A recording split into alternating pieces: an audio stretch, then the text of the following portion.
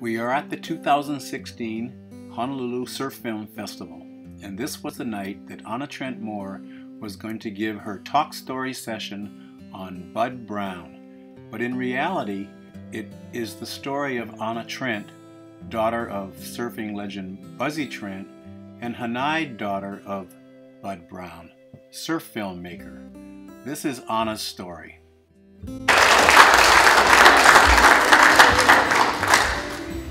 Thank you for those kind words, and mahalo everybody for being here. And yes, I did come from California for the film festival, but first and foremost, I always call myself a makaha girl. Always have been, always will be. So even though I reside in California, most of the time Hawaii is always my home. And it is always a joy to be here to share in the film festival. I had a wonderful afternoon with Taylor Chang, and we were talking about storytelling and how the film festival shares storytelling of the sport that we dearly love at its finest. And it is always a pleasure for me to come and talk story and do storytelling. So I think what I'll do is show the film first, and then afterwards we'll have a talk story, and I'd like to share on who Bud Browne was, what he did, and why his work is relevant today to surf. Thank you.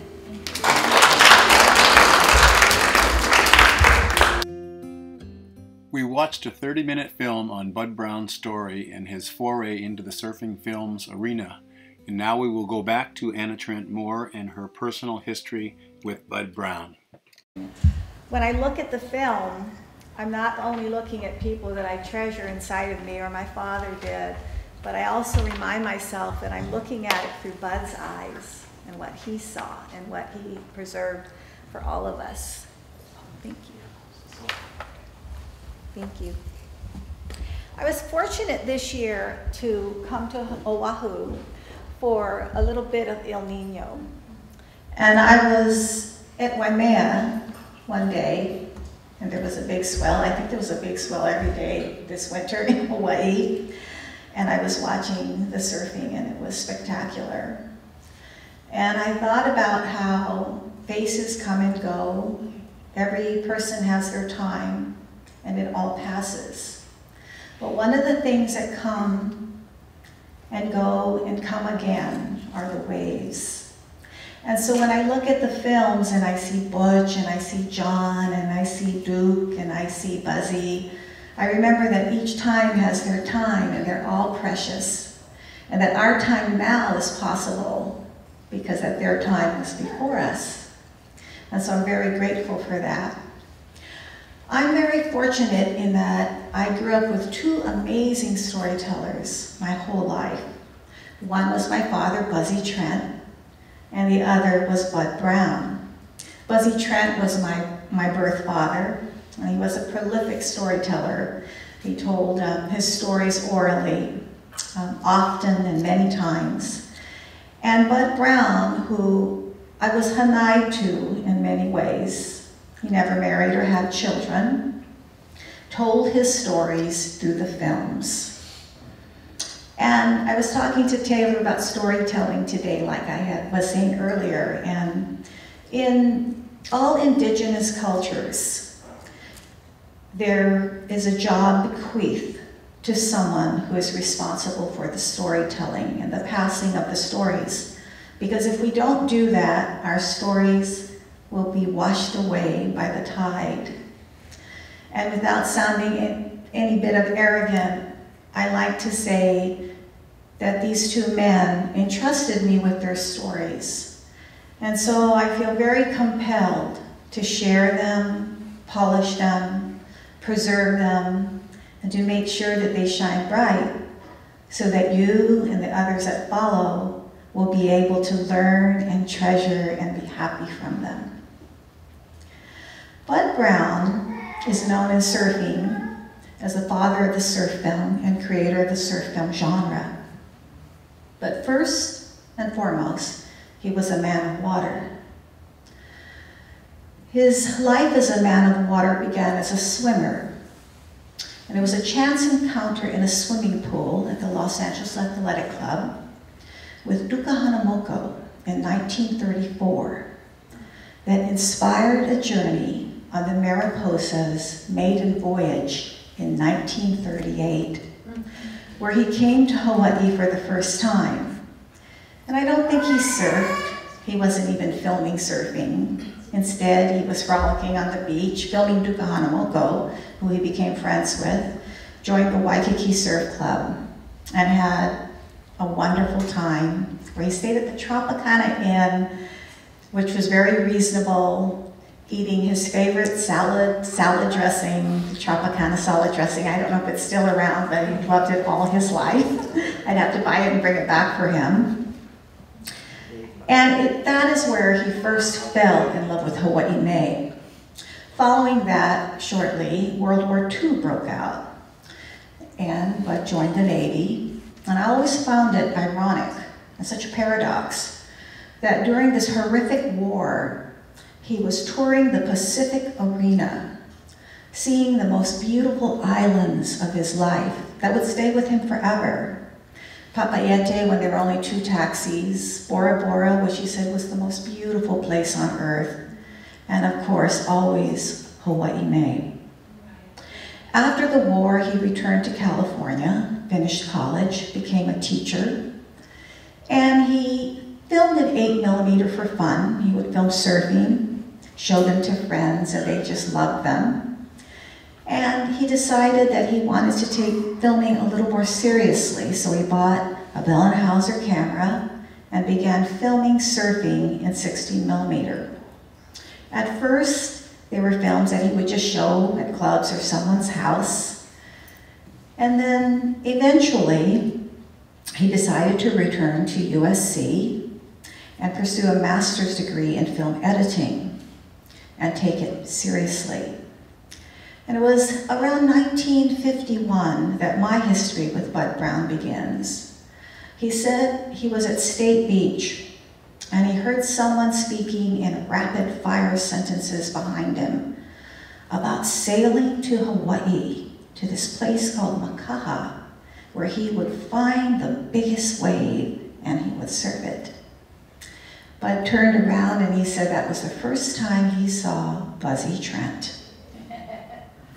And my father did sail to Hawaii, and he did find the biggest wave he could find, and he rode it. He rode many of them.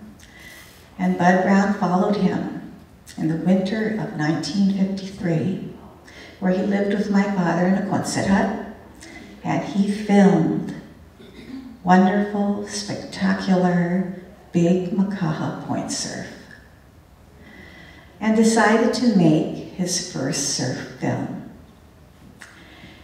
Following that, he went on to make 13 more films. And I guess the rest is history about that. He took a little break in the mid-60s to do something he had always wanted to do, which was to make a love letter to the place that he loved perhaps most of all, Tahiti. And he made the film, You'll Dance in Tahiti. And he showed it 2 times, and then he put it quietly away, and he went on to film surfing.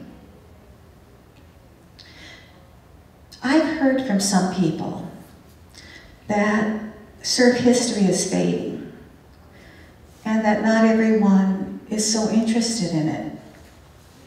And it sometimes that gets me a little discouraged, but only for a moment, because I don't believe that's true. I think that it is the responsibility of those that hold the stories to polish them and wait and be patient and hope that those that eventually come will open up to it and want to hear it and want to see it. And so that's why I do what I do, and I take Bud's films and I share it, and I polish them, and I open the door so that people can see them and remember where we come from. This film that I did was a way for me to marry my writing with Bud's film. I'll never forget, a long time ago I was toying with this idea of writing a book, my first book, which was the Buzzy Trent story, Increments of Fear. And how Bud and I would patiently sit at his little viewfinder, looking at films and looking to find pictures and frame grabs. And I put it away for a while, many years in fact, and was never able to follow through with it. And so it was really fun for me to make this film that you saw today as a short little film, because even though he wasn't alive to see it, I was able to marry what I could do with what he did, which was the writing and the film. So I'm really glad that you got to come and see it today, and I'm always very proud to share. If there are any questions, I'd love to answer any questions about Bud and the film and the footage. And I have a question for you. So I think in text on the film it was claimed he spanned more epics or more eras than any other filmmaker living or past in history. So I'm adding it starting what, around 52, 53? Tell me the years from when he started to when he stopped with going surfing, was it, by the way? Professionally, he filmed his first surf film in 53. However, the very first film he made was for a film docudrama person named George Tahara. I don't know if anyone's ever heard of George Tahara. George Tahara made many films on Hawaiian history and Hawaiian docudramas. And shortly before he passed away, I was asking Bud about his first surf film, Hawaiian surf stories, and he said, no, my first film was actually a travel log for George Tahara. And I asked Peter Kolobud, and he said, oh yes, he had seen it sometime, and I think George Downing and Wally are in it. I don't know where that film is, but it's probably somewhere in the George Tahara archives, which I hear some of it's housed at the University of Hawaii. Yeah. So what would the range be when he started? What was the final film, what year would that be? Well, he filmed an 8mm in the 40s. I would say he did George Tahara's film in 48, and I would assume George Tahara asked him because he had seen some of Bud's work.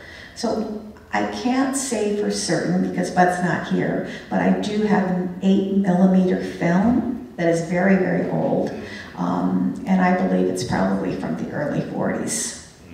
He also filmed, you know, Bud lived to almost 100 years old, and we know him as a surf filmmaker.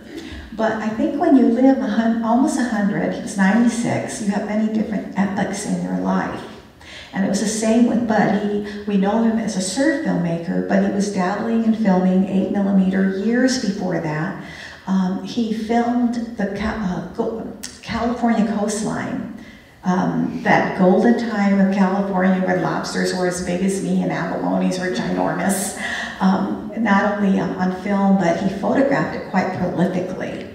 He also photographed and filmed Tahiti quite prolifically. That's a whole other genre of his work, which I'm convinced the world would absolutely love. His portraits of early Tahiti during a very innocent time, and also the golden California period, the whole coastline where he traversed up and down when he was a diver. So if you were to break Bud's work as an artist, as a photographer, as a filmmaker, you can actually break it up into 3 sections. Oh, and there's also his swimming time.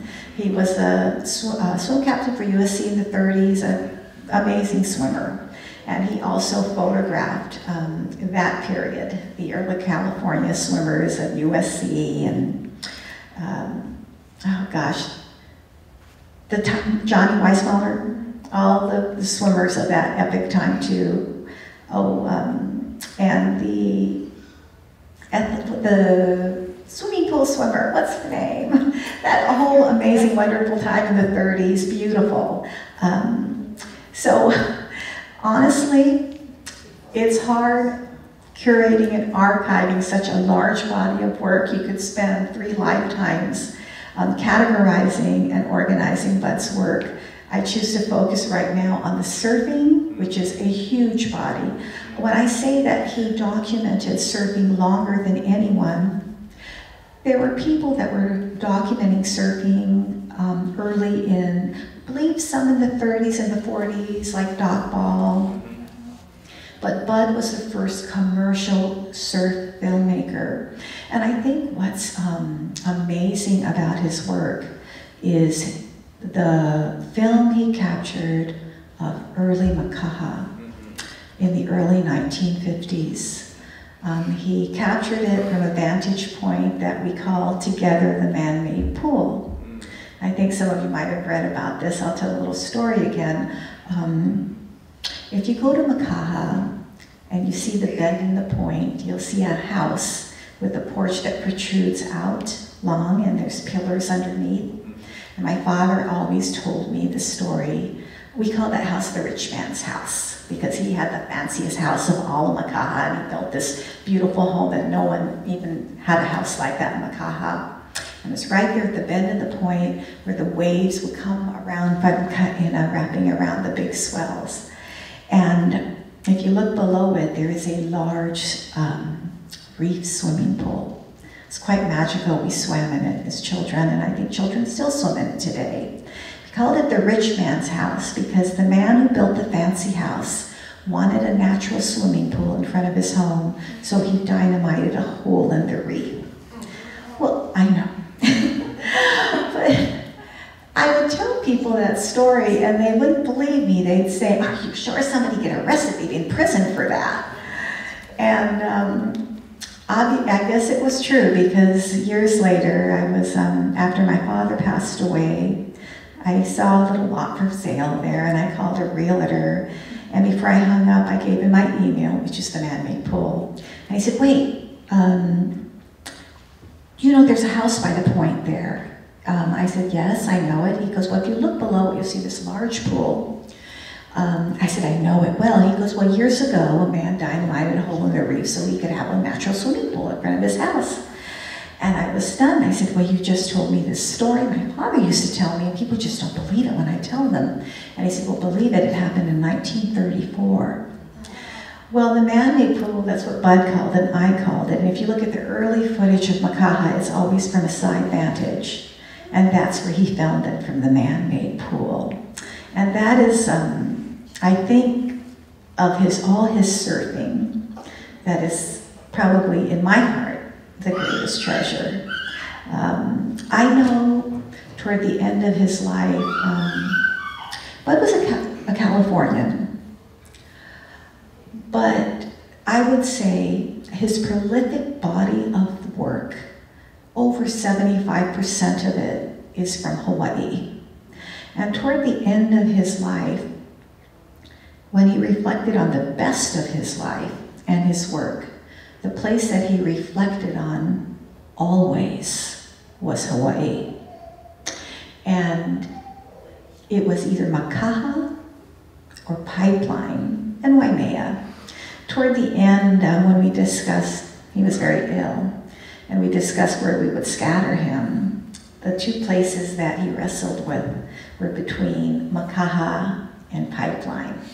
And I always found that interesting because Makaha was where it all began for him, and Pipeline was where it ended, because his last film that he made, or 16mm film that he made, was going surfing. We ended up scattering him at Pipeline because he decided Makaha was too hot. So we scattered him there, and where he's body surfing forever. It's always interesting when I go to film festivals, speaking of body surfing, because I know there was a body surfing film in the festival this year, and we had licensed film to it. But it's always a treat for me when I go to a film festival. I have yet to go to a film festival where there is not a film that has licensed work from us. Even if it's just one, sometimes it's more. But you can see that Bud's influence in filmmaking is still happening. If you need a historical base and you need something that's going to be from the 50s or even the wedge. I mean, Bud was body surfing the wedge years ago. He has an incredible body of work in just body surfing. One of these days, somebody needs to make a true historical film on body surfing with real vintage film. But it's just so wonderful to see that it's still being shared. I think it's really important that whatever your passion is, that you know where it comes from, that you know the history of it, that you celebrate the history of it. I think that is when you can get a true appreciation for what your passion is. Sometimes I worry in surfing if today surfers really know how that yellow brick road was paved. And I think it's our job, those of you are obviously here because you're interested in history, to pass on that passion and to share. Because we don't do it alone. And even before Bud, there were the Hawaiians, and I wish we had films of that, and we don't. Of course, as Hawaiians created surfing. We need to celebrate that more. There's so much more I want to know. I want to know more about George Freeth. I want to know more about the times that appear to be washed away from the tide, but maybe someone knows something from someone who told them, from someone who told them. That it's very important to keep the history burning live. And of course, all stories to me are connected. It's all a circle. My father, Buzzy Trent, loved surfing big waves, but if you sat down in a room with him, Reed would probably know this, his good friend back there. Buzzy wanted to know who you were, what you loved, where you came from. He just found it interesting to talk to the Filipino laborer who couldn't even write his name and learn his story on how he came here on a boat. In fact, when I sat with my father, he rarely ever spoke about surfing. Did he talk about surfing all the time when you read? I don't. You never once talked about surfing. How's that? Never? Never. Yeah. Because surfing, I think surfing for him was a metaphor. I mean, it could have been, you know, people like George and Buzzy and a lot of those guys, you know, had they not been surfers, they would have been bullfighters, race car drivers, whatever. It's just that their vehicle became big wave surfing. But I think most big wave surfers that I have known are deeply philosophical, introverted, and many are very humble, the ones that I have known. So, any questions? Can I make a comment? Sure. I was fortunate enough to be raised by a father, our father, who was Nappy Napoleon. Not the Nappy Napoleon that's living today, but he was the beach boy Nappy from the Holly Colony Hotel. And so all of us siblings, we grew up surfing from a very young age. I started at 10 when I was in 1960s. And as we got older, we went to, how many of you remember going to Roosevelt Theater to watch Bud Browne surfing movies? They were the movies of our life. We were all surfers. We grew up in a surfing family. And so we looked forward every time a Bud Browne movie came out. It was a big, huge thing to go from Kailua to town at night to go to a Bud Browne movie. So I have many, many fond memories of watching so many Bud Browne movies. I get emotional talking about it. Well, So thank you for doing this. Well, thank you for sharing that. He really was a one-man show. When we say that Bud Browne created the surf film genre, literally, he took a leap of faith at the age of 40 to quit the secure job as a high school teacher to invent the career of a surf filmmaker. And he literally did it all. He filmed, he edited it, then he would hand draw his handbills or posters in the very beginning and nail them to every telephone pole he could find.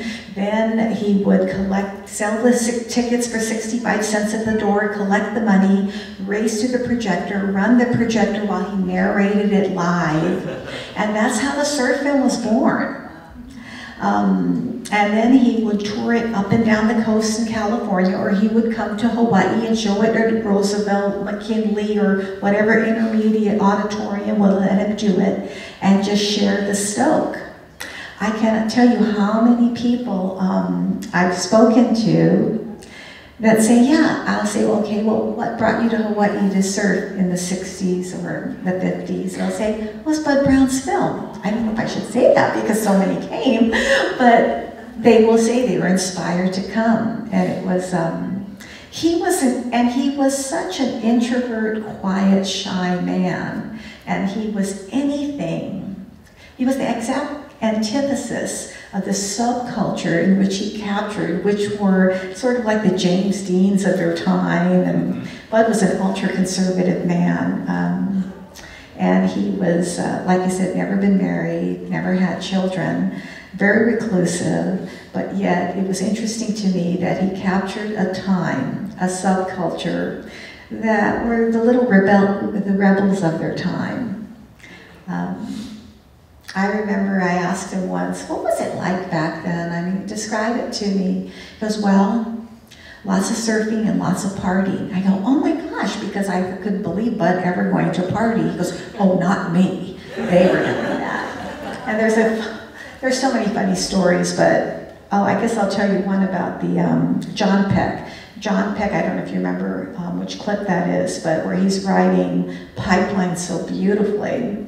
Well, the day before, Bud was renting a place at the North Shore, and Bud heard through the grapevine that there was going to be a party at his house that night. He was absolutely horrified, so he hid in the room all day while everybody came to Bud's house and had a giant party, and got very inebriated. It was kind of a very wild time, and the next morning, Butch and John Peck were passed out.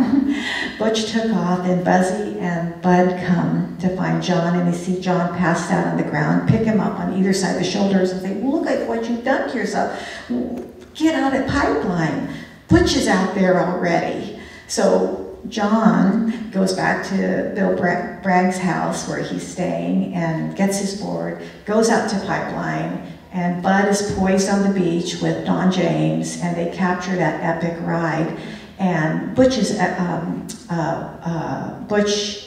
and John's epic ride. I mean, it's an iconic picture, each of them an iconic picture that Bud made a frame grab of later. But every time I watch it, I'm just amazed that John could surf so beautifully that day, in spite of the fact that he had the worst hangover of his life.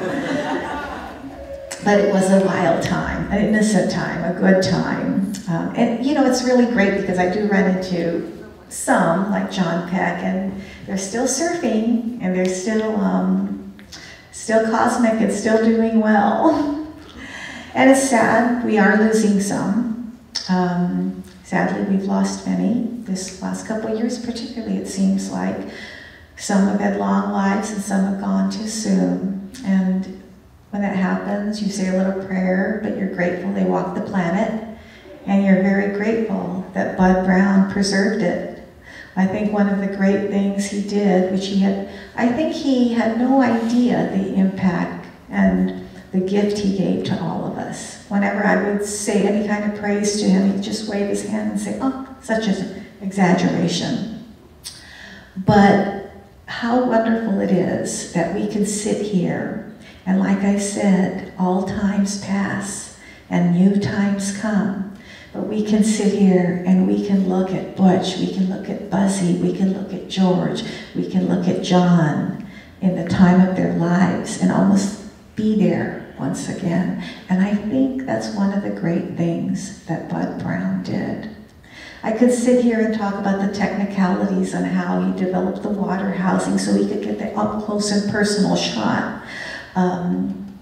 Or how he edited his films and all of that. But I think what I want to leave you with is the gift that he leaves behind, and to remember that we all need to remember to treasure our stories, to pass them on, and to value our elders, because at some point we're going to be there. Okay, and I think it's important. We have so much to learn from that. So without failing to be in the moment, we should always remember to honor the moments that have passed and what it's given us. So mahalo, yes? The Tahiti film you mentioned, that was his favorite film about Tahiti. What was the name of it? You'll Dance in Tahiti. None of Bud's films are transferred to DVD or available on the internet. At one time in the 90s, he did some films on VHS. Those have long been discontinued. The only time you can see a Bud Browne film is when we bring it to a festival. I get flack about that. At this time, it's not available any other way. Bring the Tahiti film to the French Film Festival. It's French Polynesian. God, I'm so glad you said that. One of my goals is to show that film. It's charming. It's when Innocent Time and the girls with the cinched-in Brigitte Bardot dresses and the scooters, and Papaete just looks like you so want to be there back then. Yeah, it must be shown. Yes. I have a question about the film that's going to be shown on Sunday, Surfing the 50s. Was that put together in the 90s or something? Is that a recompilation, or what is that film? Surfing the 50s. Bud would say that his last film he made was Going Surfing too. But I've talked about it with Peter, we discussed this. Really his last film was Surfing the 50s. Bud had done all his films 16 millimeter. In the 90s, he decided to re-emerge out of retirement and make a VHS film. And this was great because he had made a film in such a long time, and so he decided to call on John Kelly and Peter Cole, and he flew them to California. They met in Bud's house, and Bud said, "Oh, Peter and John are going to be here. Do you want to come and say hi to them? They're good family friends." So I drove down and said hi to them while they were working. And what was interesting is, oh my gosh, what, 60, 70, 80, over 30 years had passed, and there they were making that VHS film, Surfing the 50s, exactly as they had done films in the 60s. And it was a compilation of what Bud felt to be the best of his 50s work. Now, I've looked over Bud's film often with him, and what Bud thought, and I thought the best of his work differed. But of course the surfing, and of course he would create the comedy skits, and he created these films of his time. But I think my favorite of Bud's work, which you see some in Surfing the 50s, are the lifestyles. The poignant vignettes that when there was no surf, he would be filming, or in between sets, filming the friends hugging or laughing or horsing around. There's much of the lifestyle that did not make it into Bud's surfing films.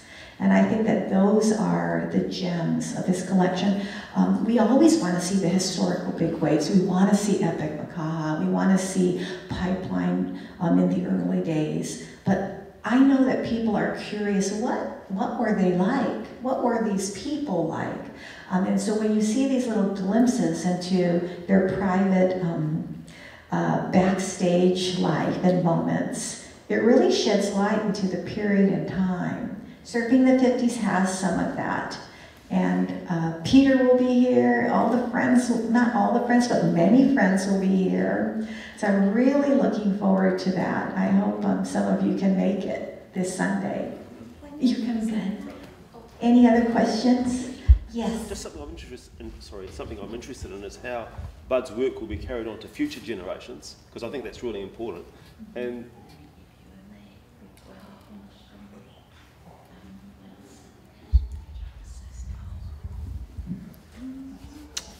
Thank you. So are you coming on Sunday? Okay.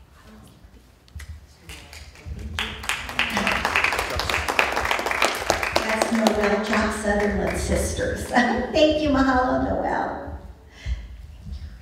yeah, sorry, how Bud's work will be carried on to future generations. That's something I'm interested in. And the other one is a book planned on Bud and his surfers. A book planned on Bud and his surfers, you know, like what we're talking about today. Oh, yes, a book on Bud Browne. There should be a book on Bud Browne. And it should be a big, fat, thick book. Because there's so much to say about Bud Browne. Ron? Yeah, quickly before you close out here, could you tell us about the book that's for sale? Yeah, but I'm going to address this book over here. What would I do without him? Anyway, There should be a big book on Bud Browne. I don't know if I'm the right person to write it because, like I say, sometimes I'm so close to it. A big, condensed, autobiographic, quantitatively researched book on Bud Browne. Recently, a professor in France just wrote a film book, which he did a very large section in the beginning part on Bud Browne. But he is certainly worthy of his own book. And your other question was, what is being done to preserve the work for the future generations? Right, well, Bud, while he was alive, transferred, like I said, including Tahiti, he made 14 films. He only transferred 5 films. His body of work is a very large, prolific body of 16mm film. Much of it has not been digitized and transferred as of yet. We're doing bits and increments. It's a very costly endeavor, and we're still figuring out how to do that. And meanwhile, the film is just being protected and preserved until there is a way to transfer it. In terms of how it can be preserved for future generations, I haven't found the right place for it to live yet. I do share, I license film, I go to festivals, I do talks on Bud and his people. Sometimes I have to tell you, it is a daunting task. And I even question whether I am the right person to do it. I get scolded about it quite often. And until then, until I find a better solution, I will take the little steps, what I do, and find my way until eventually I find a better way. But one thing I do know is that I am very committed to preserving it and saving it and perpetuating it for future generations. I mean, I have to believe that. Oh, I'm sorry. I said, how much of the film, when you're reviewing it, contains audio, and how much was the filmmaker actually making with an intent to make that into a bigger narrative, or is he just documenting things as he goes along throughout it? You want to answer that? Yeah. 90% of it's silent movie, and then the part that's got sound was the movie into the movies he released. That's where sound comes in. So their sound is a combination of sound. She wants you to stand up so they can hear. Stand up and be heard. Okay, so the majority, 90% of it is silent movies. So the sound was edited in later on when they narrated into the movies. But he also did some that had sound also included. But the majority of everything was after post-production, into the editing process. I don't know if does that answer your question? Yeah, and the second part was just whether he was shooting the footage with an eye to make that a bigger, like part of a bigger piece of the story, or if he was just documenting things as he Well, I couldn't answer that question. I wasn't there to talk to him. I talked to him toward the end, but we didn't ask him that question. I think after his first movie and after he realized that people wanted to see his stuff, that was more the intent after 53 when he started making it. I think it was more of a hobby he was going to use to capture it. And then finally he went to start seeing his stuff. So okay, every year he was all the way through the early 60s. And he would show him at Roosevelt High, like she was talking about. And we have that poster at Gun Ho where we're shown at Roosevelt High, as a matter of fact. Jill had a question about the era. So she told you at the beginning, but the closing, Bud filmed all the way into the mid-70s too. So Going Surfing was his last actual commercial movie they showed. And then he was in the process in his late 80s, early 90s of putting out a new Going Surfing, but there was a music issue, so he was going to re-edit it and put it out there, but he never completed that. So that's something, a project we may continue. So there is an unfinished Bud Browne. He also assisted with Big Wednesday as a filmer on that one too. And that was probably his last active role in filmmaking, actual filmmaking, other than putting together that question on Surfing 50s. But that was footage, I'm sorry. My husband did want me to mention that if you're interested, I have written a new book. This is my 4th book. It's called Going Surfing, Profiles of Bud Browne's People. It's available online, and I think we brought 8 copies in the lobby if you're interested in buying the book. Originally, I was going to call this film 17 Surfers because I'm profiling 17 surfers, which is kind of ridiculous because Bud actually had hundreds of surfers. But I selected these 17 for the first part of the book because they were the surfers that Bud spoke about quite a lot toward the end of his life. So I wanted to honor that, and that's why I focused on them. But in Bud's life and film career, he touched many surfers, and many surfers touched him. So it's an ongoing right, so I can gather them all together and put them all together in one book someday. But we're starting in increments of writing, and it's called Bud Browne Surfers. So mahalo nui. Oh, yes? You know, you talked a lot about Bud Browne being such a good storyteller, and he's an incredible storyteller. And my friend Pooh and I came to the very first movie of the film festival on John Flores, which had a part, everything was full in here. But we both came away with not liking that film because it didn't tell a story. It wasn't a good storytelling story, and it made me think of Bud Browne and what a tremendous storyteller he was, and the fact that that film didn't tell us any more about John Flores as a human being. It just showed him wave after wave after wave, just riding waves. Unlike Bud Browne's film, which are more round, more robust story. So, yeah, people, younger cinematographers and surfers need to look more like him. To tell stories. Learn how to tell stories. Well, there's definitely different ways to ride a wave and a different way to express it, and we are now at a time that there is a lot of slashing and turning and airing, and that in itself is quite extraordinary. I do appreciate what you said about the storytelling. Sometimes I wonder, because I'm so close to them, I know so many of these people personally as family, that maybe that's why I'm so much more connected to the stories. But I do think that people are interested in storytelling and surfing. And Bud Browne was a prolific storyteller. He tells the stories through film. And also, there's so much in the film that he captured in Hawaii that intrigues you to want to know more about the history of surfing.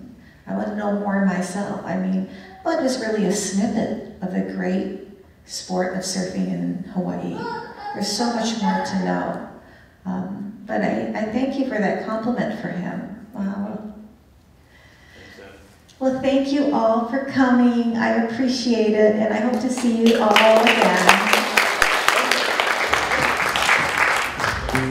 again.